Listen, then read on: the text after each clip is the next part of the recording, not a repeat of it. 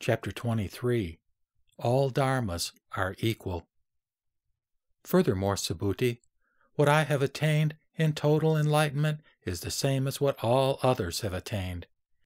It is undifferentiated, regarded neither as a high state nor a low state. It is wholly independent of any definite or arbitrary conceptions of an individual self, other selves, living beings, or a universal self. Subhuti, when someone is selflessly charitable, they should also practice being ethical by remembering that there is no distinction between one's self and the selfhood of others. Thus, one practices charity by giving not only gifts, but through kindness and sympathy.